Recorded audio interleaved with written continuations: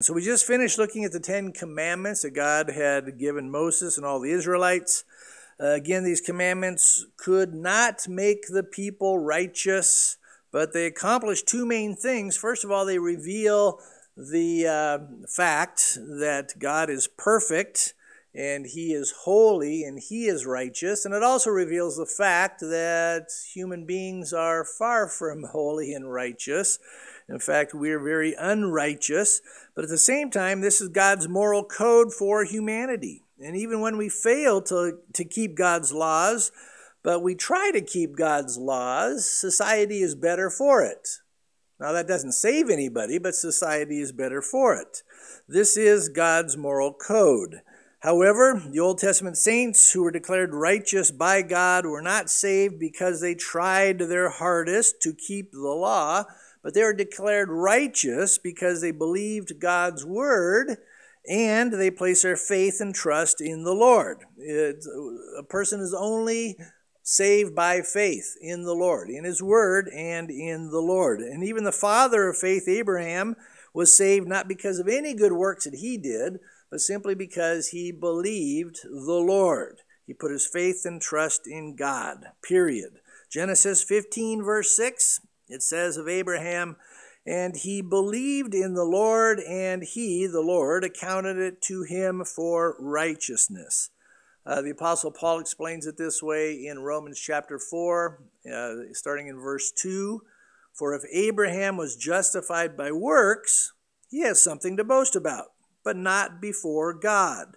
For what does the Scripture say? Abraham believed God, and it was accounted to him for righteousness. Now to him who works, the wages are not counted as grace, but as debt." And the Bible is very clear that God will not be in debt to anyone. And so how is anyone saved today? Again, by faith alone, in Christ alone. Ephesians 2, verses 8 and 9 clearly says, "For by grace you have been saved through faith, and that not of yourselves. It is the gift of God, not of works, lest anyone should boast." And so throughout the Old Testament, we see God revealing His nature, His character to His people. And the primary way that He does is through the Word of God, very clearly. And God's desire for His people was that they would believe His Word and trust that He loved them, and realize that He would always be with them, and realize that He would never forsake them, and He would protect them, and He would provide for them. And at times, the Israelites did believe the Lord. They did trust Him. They believed His word, but unfortunately, they would go through seasons when they did not walk by faith, and they did not hold fast to the promises of His word, and they would rebel. And like we saw in Judges, they did right what was right in their own eyes, even though in the eyes of God, it says the people did what was evil in the Lord's eyes. But the Jewish people of old were no different than Christians today. I mean, we've all gone through seasons where we have done what is right in our own eyes. We've all done things that we're not, proud of.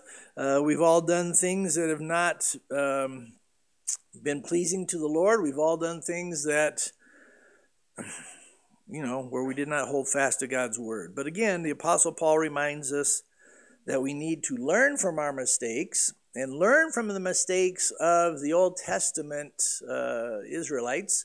In in 1 Corinthians chapter 10, it's referring to their 40 years of wandering in the wilderness, and it talks about how God had blessed them. He gave them water from the rock. The rock was Christ, how He gave them manna from heaven. And it goes through all these things that God did in the wilderness with the Israelites. And then it also talks about how the Lord was displeased with them, and He struck the first generation down in the wilderness because of their rebellion against God. And so, 1 Corinthians 10, verse 6, speaking of these events, Paul writes, "Now these things became our examples, to the intent that we should not lust after evil things as they," speaking of the Israelites, "also lusted."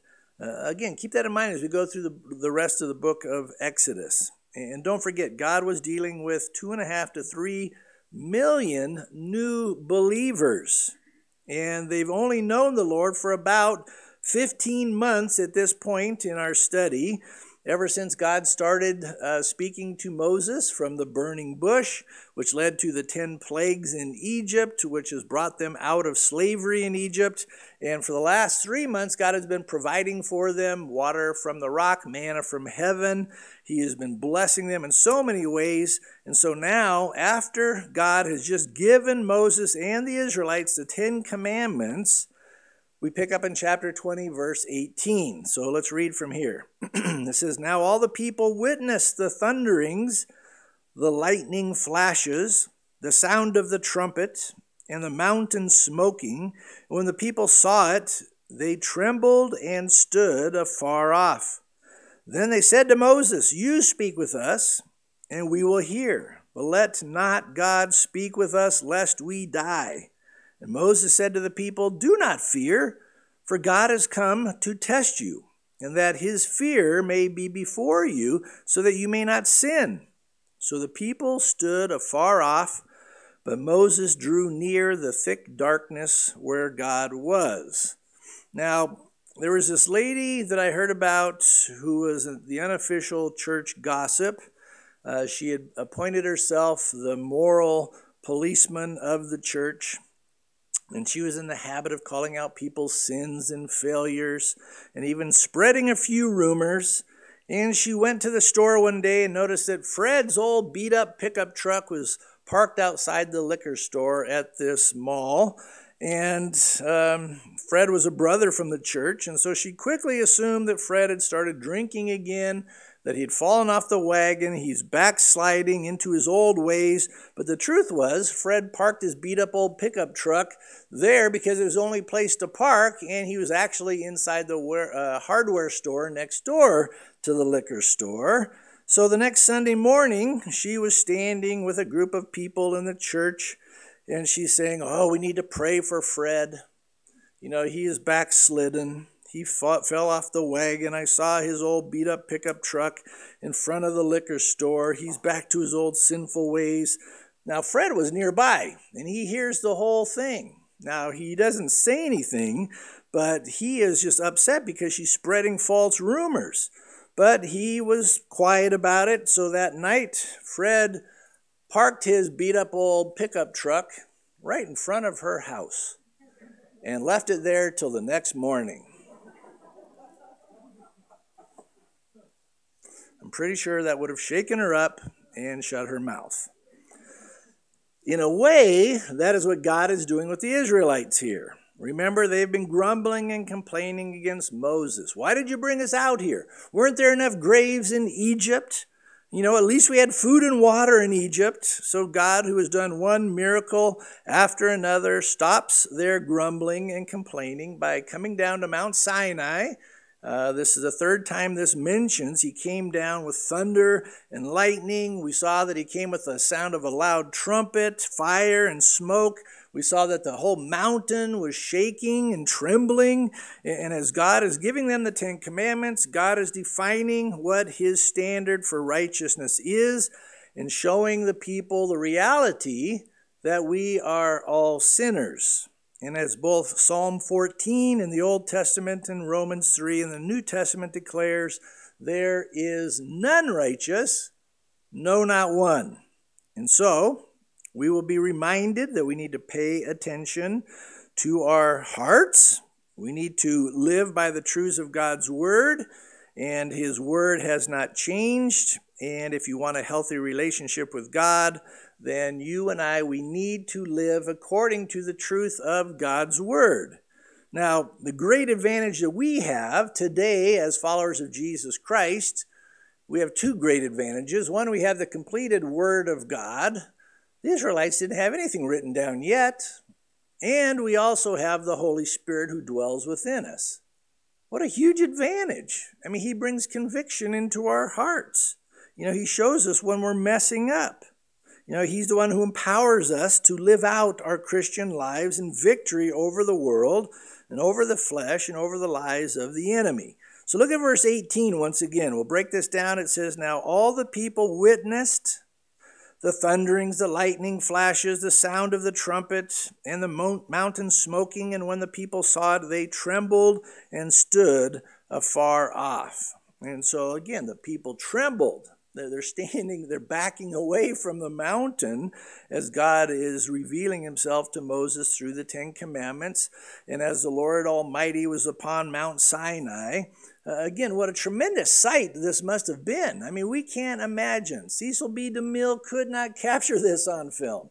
I mean, this must have been so glorious to behold God himself coming upon the mountain in this dark cloud and just everything shaking and, just the sounds of the lightning and thunder and just the mountain quaking. But their response, notice that, the response is the proper response while in the presence of a holy God, as he reveals his nature and character, as he speaks his word. Now, God has spoken many times in the Bible already, in Genesis and so far in Exodus. He's spoken many times, but this is really his, you might say, first sermon when he gives the Ten Commandments. And the people are pierced in their hearts as the Lord identifies and calls out sin. Now, do you know what Jesus said when he gave his first sermon? It was after the wilderness wandering, or 40 days in the wilderness after his temptation. He gets victory over Satan's temptations. And then it says this, Matthew 4:17. From that time, Jesus began to preach and to say, repent, for the kingdom of heaven is at hand. His first words to the public were, repent. That means turn from your sin and turn to the Lord. Very simple, very clear, repent. What a difference we're seeing in churches today. They want to make everybody feel comfortable. They want people to feel good about their lives, no matter how they're living contrary to the Lord. And so there's a lot of churches, unfortunately, they don't talk about sin. They don't talk about repentance. That's usually because they don't teach God's word. But you go through the word of God and you'll see it over and over again. God wants us to turn from sin and turn to him. That is full repentance, not just stop doing bad, but turn to the Lord. Surrender your life to the Lord. But often today we just see, canned sermonettes for carnal Christianettes. They often emphasize people's felt needs and getting the most out of your life today, your human potential. But when you go through God's word, he has everything we need for life and godly living. He has everything we need to encourage us and comfort us. His word has everything we need to also exhort us and challenge us and expose and correct us. But it will always point us to Jesus Christ, the one who loves us, the one who is molding us, the one who is shaping us more and more into his image and likeness. But when you come face to face with God Almighty, I guarantee there will be fear and trembling. That is a normal reaction. Remember when Isaiah saw the Lord high and lifted up. Isaiah chapter 6, verse 5. Here's his response. So I said, this is Isaiah, woe is me, for I am undone. That means I'm destroyed, because I am a man of unclean lips. Here's the prophet Isaiah. I'm a man of unclean lips. I dwell in the midst of a people of unclean lips. For my eyes have seen the King, the Lord of hosts. Again, that's a reaction when you're standing in front of a holy God, the one who's perfect in every way. You're not going to be saying, well, I measure up pretty good. You'll never say that. When the glorified Jesus revealed himself to the Apostle John on the island of Patmos, John's response, it's recorded in Revelation 1:17. And when I saw him, I fell at his feet as dead. But he laid his right hand on me, saying to me, do not be afraid. I am the first and the last. When Jesus was calling Peter and Andrew and James and John, the four fishermen, it was after they fished all night long and they caught nothing. So Jesus gets into Peter's boat and he tells him, okay, push out a little bit into deep water. And Peter's basic reaction was, oh, come on, Lord, we've been fishing all night long and caught nothing. But then he says, okay, nevertheless, at your word, we'll do it. And instantly it says their net was full of fish. It was so full, they bring in another boat, and both boats nearly sink because there's so many fish in it. And it's in Luke 5, verse 8. Here's Peter's reaction. When Simon Peter saw it, he fell down at Jesus' knees, saying, "Depart from me, for I am a sinful man, O Lord." And so here in Exodus, we have about 2.5 to 3 million Israelites saying basically the same thing after God appears on the mountain and just the awesomeness of God's presence there. We're dead. We're toast. We can't do this. We can't handle this. God is too awesome. So again, look at verse 19. They said to Moses, "You speak with us, and we will hear. But let not God speak with us, lest we die." Again, the people are just terrified, but in a sense, that is exactly what God wanted.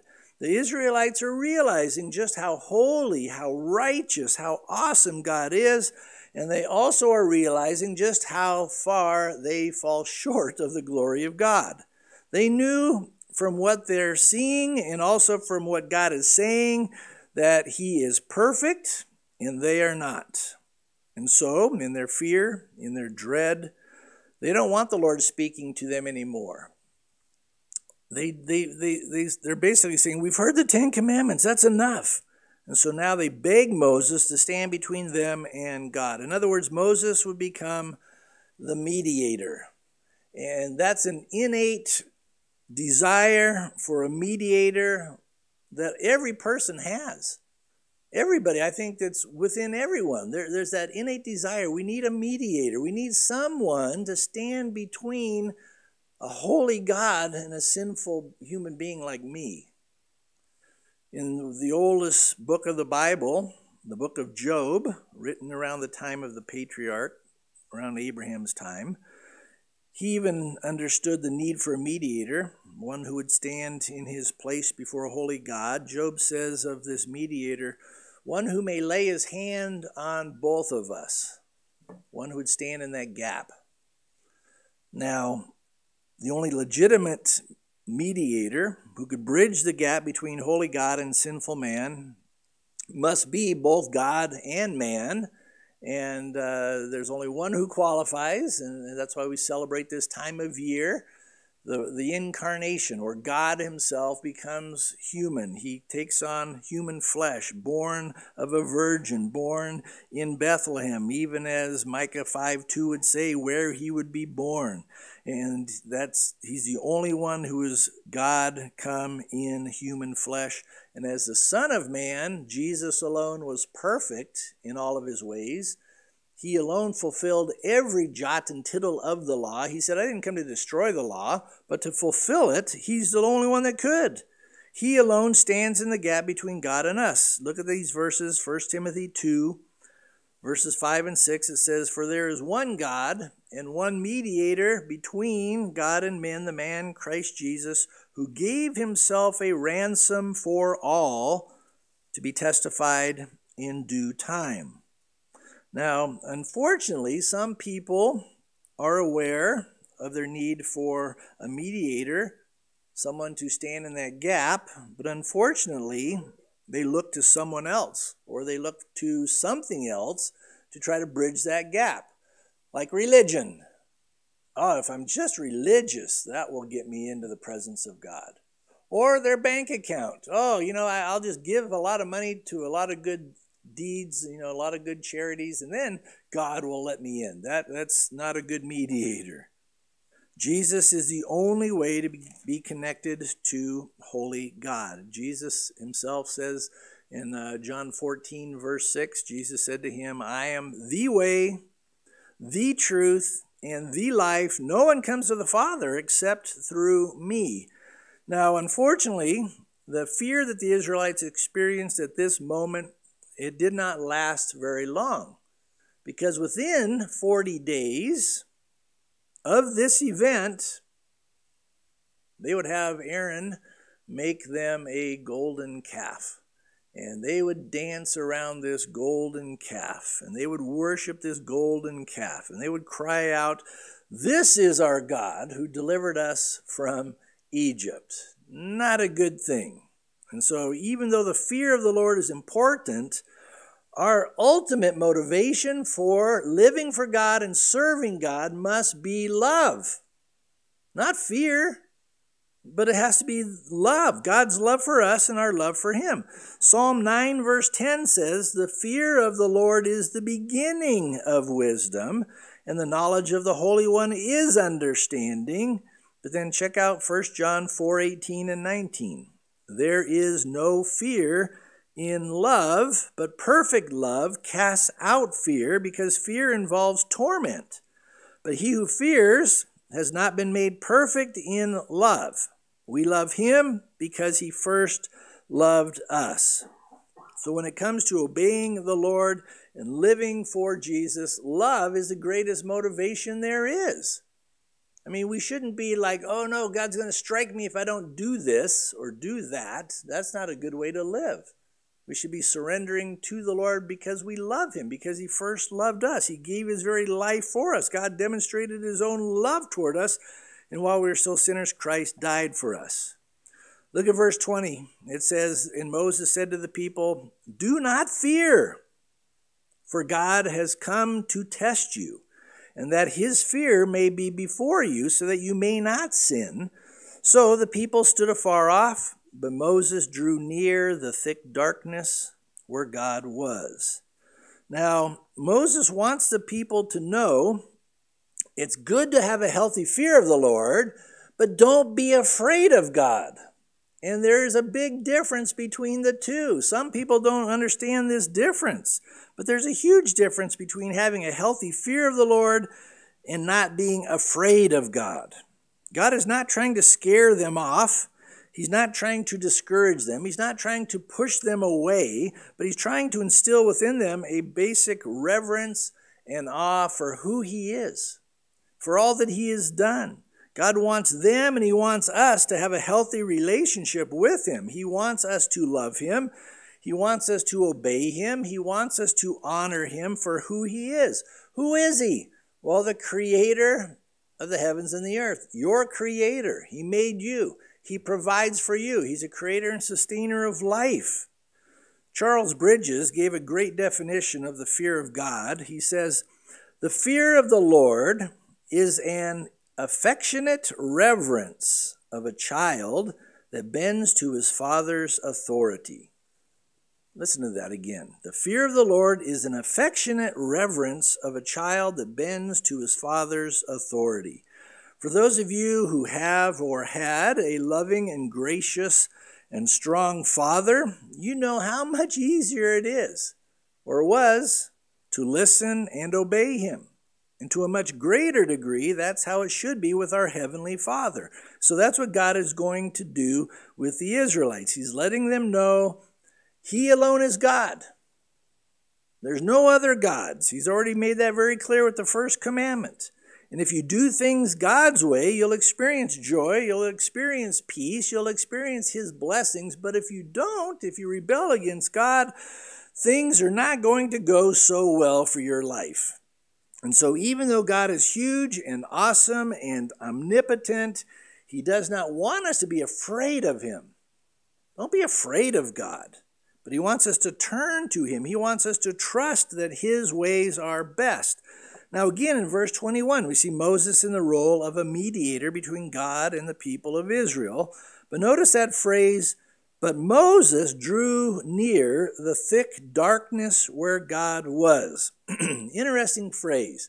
Isn't God light? Absolutely. God is light. The Bible is very clear about that. The Bible says that God dwells in unapproachable light, but it's also true that God will also come to us when we are in a very dark place, when we're in a dark place in our own lives, when it seems like the walls of this world are closing in all around us. God is there. Matthew 1:23. It's a quote from Isaiah 7:14. It says of the birth of Jesus, "Behold, the virgin shall be with child and bear a son, and they shall call his name Emmanuel," which is translated God with us. Never forget, the Father, Son, and Holy Spirit are with you. King David gave us great insights to this when he writes in Psalm 139, verses 7 to 12, David says, "Where can I go from your spirit, or where can I flee from your presence? If I ascend into heaven, you are there. If I make my bed in hell, or Sheol, the place of the grave, behold, you are there. If I take the wings of the morning and dwell in the uttermost parts of the sea, even there your hand will lead me, and your right hand shall hold me. And the Bible's clear that Jesus is at the right hand of God.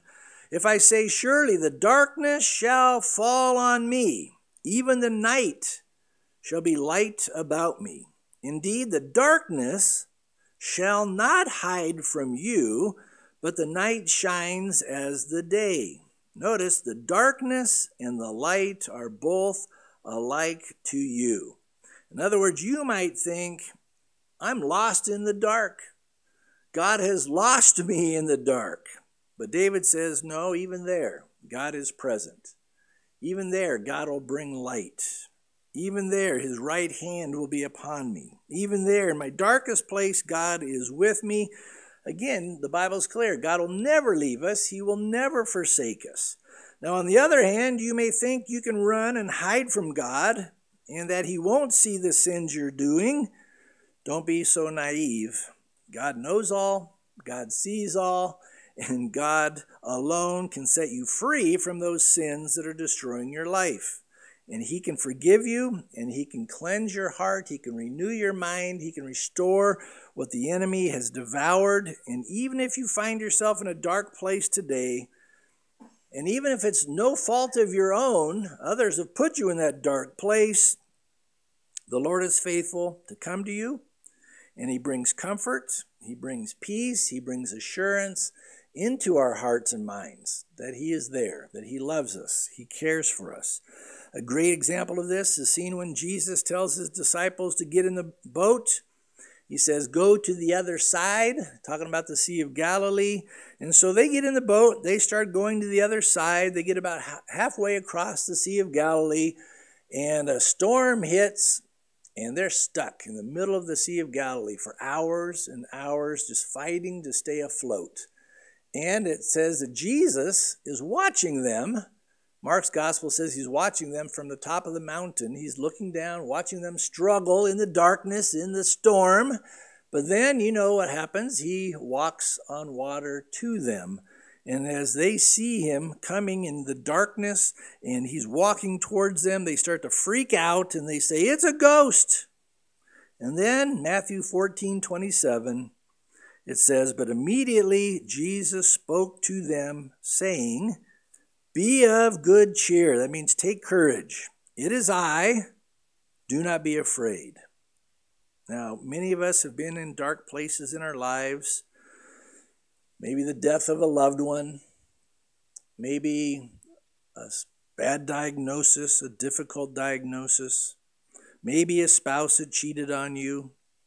Or 1,001 other things.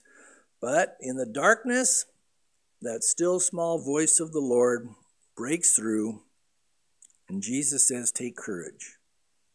Don't be afraid. I am here with you. I'll never leave you. I won't abandon you. Do you remember what happened when Jesus was on the cross, when he was dying for our sins? The last 3 hours he was on the cross, there was darkness, it says, throughout the land. Just a weird experience. And that's when Jesus cried out, my God, why have you forsaken me? And then at the very end, he says, it is finished. That's when Jesus embraced the darkness of our sin in order to reconcile each one of us to our Heavenly Father. He embraced the darkness of our sin, the darkness of God's wrath that was being poured out upon him when he's crying out, why have you forsaken me? That's when he alone paid the price in full. So the bottom line is, do not fear the darkness because Jesus is with us. Jesus very clearly says, I am the light of the world. And so even in your dark place, he will come. He will bring light. He'll bring hope.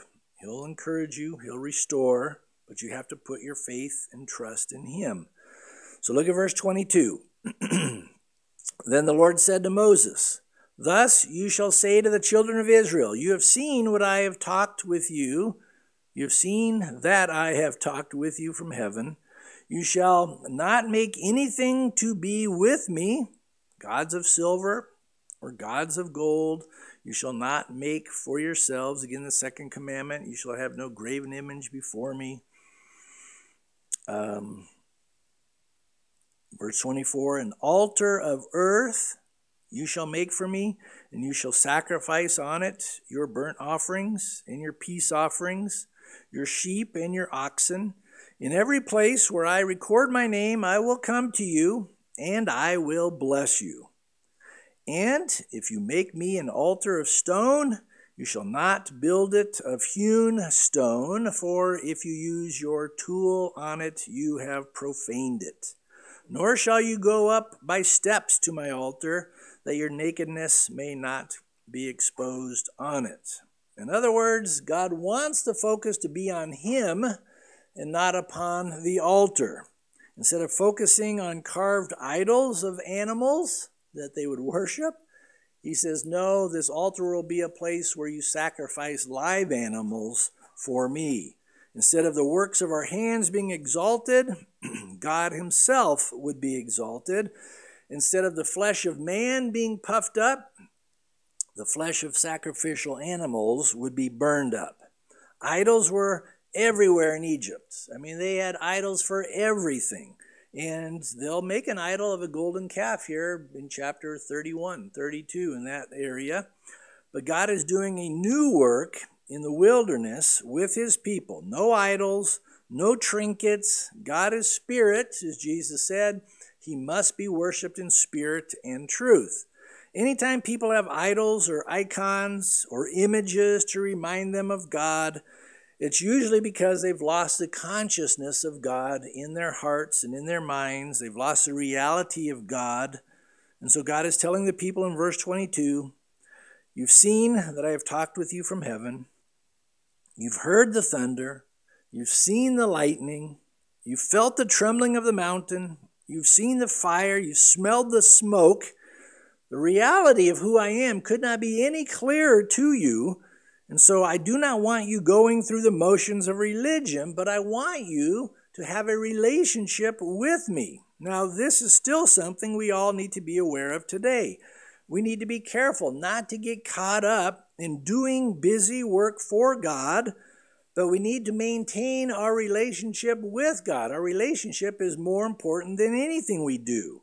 And Jesus brings this up in his letter to the powerful church of Ephesus, Revelation 2. Starting in verse 2, Jesus tells this powerful church that was established by Apollos and built up by the Apostle Paul, I know your works, your labor, your patience. These are all good things. That you cannot bear those who are evil. And you have tested those who say they are apostles and are not, and have found them liars. And you have persevered and have patience, and have labored for my name's sake, and have not become weary. He's commending these believers because of the hard work they were doing.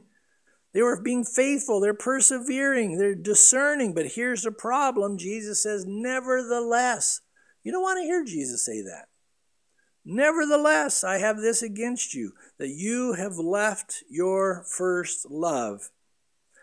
Jesus appreciates the fact that they were such hard-working people, but they have abandoned their relationship with Christ.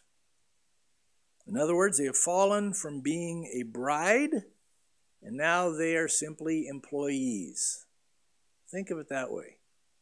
You have been, and you are, a bride, the bride of Christ. Jesus did not hire us to work for him. He bought us with his blood so that we could be in a loving relationship with him. Again, that's why he's telling this church, get back to that first love relationship with him. And that's basically what God is telling the people here in Exodus. I brought you out of Egypt because I love you. I want to have this amazing, glorious relationship with you. So don't exchange this by carving some useless idols, by building some elaborate temple, some, massive altar. Don't do it. God just wants us to love him because he first loved us. And again, Nothing will motivate you to serve the Lord more than love. That's the greatest motivation there is. Verse 25, and if you make me an altar of stone, you shall not build it of hewn stone, for if you use your tool on it, you have profaned it, nor shall you go up by steps to my altar, that your nakedness may not be exposed on it. That's what the pagans did with their human sacrifices. They would take up a woman, naked, sacrifice her on top of their altars to their pagan gods. He goes, no, I don't want that. That is wickedness. That is not who I am. You will not go up this way. But if you make me an altar, make it out of plain dirt, stone. Again, the pagan altars were very elaborate, very ornate structures. Again, they'd have steps leading up to the top of the altar, sacrifice humans on the altar, trying to appease their gods, or they would perform wicked sexual acts on their altars to appeal to their pagan gods and goddesses. God didn't want any of that. He's saying, keep the altar simple. Leave your tools at home. How can you improve on God's creation? He created the rocks. He created the dirt. When you hear these secular scientists say, oh, we can imitate what God does, and then the smart ones will say, yeah, but can you make dirt? No, only God could. The main reason that God is saying this is it's not the altar that matters most, but it's the sacrifice on the altar. It's the substitutionary sacrifice on the altar that matters the most, because atonement is found in the sacrifice, not with the altar. Very important. And some churches have gotten carried away with all the physical trappings of making things elaborate and ornate. I remember on one of our Israel trips years ago, I think it was the 2000 trip, you go to all these amazing archaeological places. You're in Capernaum, you're going to Bet Shan, you're going to, Caesarea by the sea, amazing places. And then on our way back, because we had a delay going over, they put us up for 2 nights in London. And so you go to London and you see like St. Paul's Cathedral. What an amazing facility. Dead as a doornail, but it's amazing. The present St. Paul's Cathedral was built in the early 1700s. It's about 300 years old now. 365-foot ceiling. I mean, that's a football field.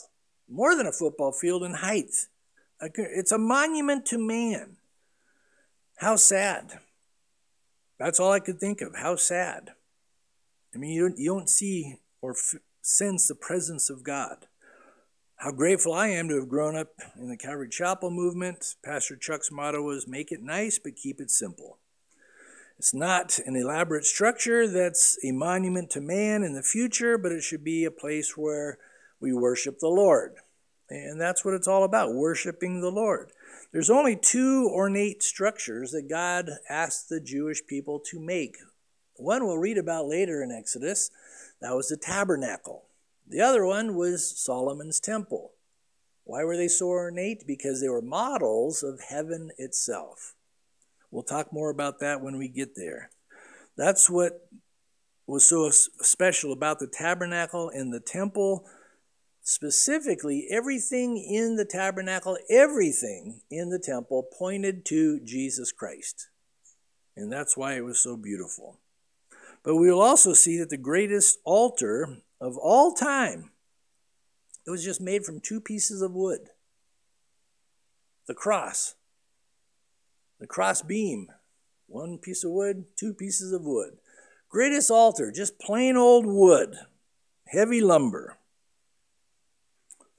That altar was the most important thing, but it's not more important than Jesus. Jesus is the most important. Not the altar, but Christ himself, the ultimate Lamb of God who would take away the sins of the world. Today, our bodies are the temple of the Holy Spirit. These bodies are nothing. You melt them down, the same 17 elements that make up common dirt are the same 17 elements that make up a human body. God made Adam from the dust of the ground, the dirt of the ground. So it's not this vessel that is important, but it's what's inside of us, Jesus dwelling in us. That's the important thing. 2 Corinthians 4:7 says, "But we have this treasure," speaking of Jesus, "in earthen vessels," just little clay pots, that's you and me, "that the excellence of the power may be of God and not of us." That's the bottom line. It's all about Jesus. It's serving him because we love him, because he first loved us. It's using our gifts and talents for his glory, not for ourselves. We need to be plugged in to the body of Christ. We need to look for opportunities to serve, not just here, but when you get out of here. That's where ministry happens more than anywhere. When you're out on the work job, in your workplace, when you're at school, wherever you might be. Serving the Lord out of a pure heart simply because he loves you. And then when all is said and done, you can say like the Apostle Paul, at the end of his life, "I have fought the good fight. I have kept the faith. I've finished the race. There's laid up for me a crown of righteousness." It's not only for me, Paul says, but for all those who have loved the Lord's appearing.